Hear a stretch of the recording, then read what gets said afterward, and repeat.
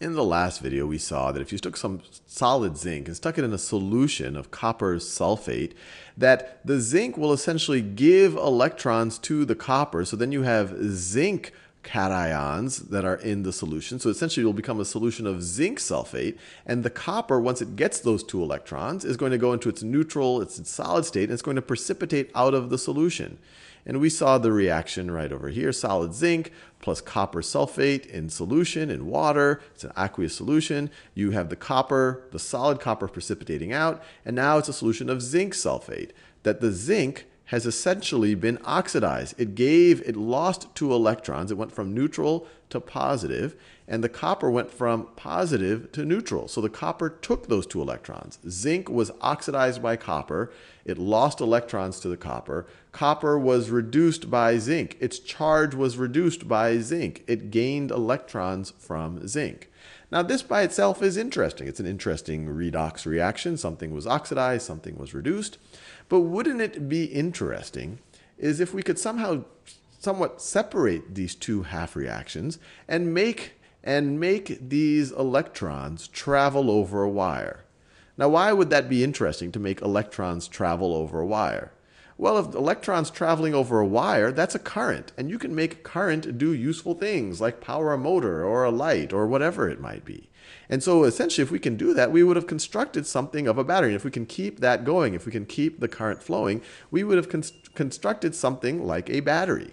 And what I have here, this is a picture of a galvanic, sometimes called a voltaic cell. And this is doing exactly that. It's separating these 2 half reactions. And it's separating them with a wire. So zinc can give copper its electrons, but it forces the electrons to go along this wire and produce an actual current. So let's think about why this is working.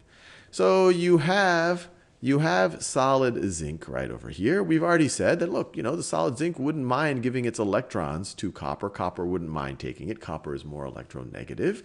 And so you have a reality where the solid zinc could give away its 2 electrons and become the cation zinc, so a positive charge, and then it dissolves in the water. Once it has that positive charge, it's easy to dissolve into a polar solvent like water. And then you have those 2 electrons. Where are those 2 electrons going to go? Those 2 electrons can then go and be given to the copper. And both zinc and copper are great conductors of electricity. They're transition metals. They have these seas of electrons. So electrons can travel within them fairly easily.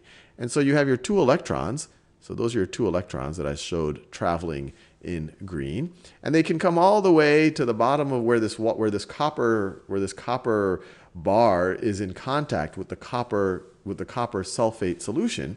And now you're going to have an atom, a cation, I should say, an ion of copper, that when it comes in contact with those electrons, it's going to nab them up. It's going to nab them up and become neutral. So it's going to nab them up and become neutral. And when it becomes neutral, it's going to precipitate out of the solution. It's going to precipitate onto that bar.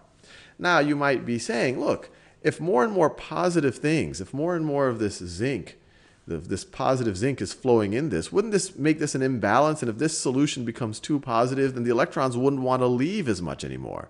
So if you just have a bunch of, if this starts becoming very, very, very, very positive, and similarly, if all of the positive stuff, if all of the copper cations are capturing the electrons, this solution is going to become more and more negative. It's going to have more sulfate and less of the positively charged copper ions. So what can we do to make sure that that doesn't happen too quickly?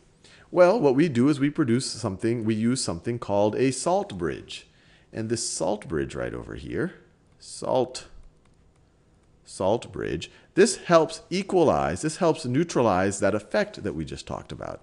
And with a salt bridge, you can kind of view it, it's not going to be liquid, because then everything inside of it would just fall out. You can kind of view it as a goo of a salt. In this diagram, we picked sodium sulfate as our salt. So for every sulfate molecule, you have sulfate anion, you have 2 sodium two sodium cations. And so what's going to naturally happen here? Well, as this becomes more and more positively charged, as more and more positive zinc ions go into the solution, the negative sulfate ions are going to want to come out of here. So the negative sulfate ions are going to want to leave all of their negative friends right over here, go into the salt bridge, and then the ones that are already in the salt bridge are going to want to come out here. Similarly, the sodium right over here will be tempted to help neutralize. The sodium could go in this direction. Let me do it this way.